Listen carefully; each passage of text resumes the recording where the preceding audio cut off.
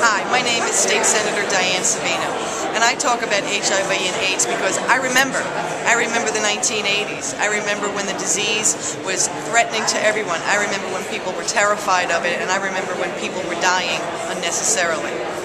We think that the disease is no longer a major public health threat, but we're wrong. HIV and AIDS is increasing in New York City. It's increasing among women. It's increasing among young people. And we need to talk about it so that we can prevent it from going forward.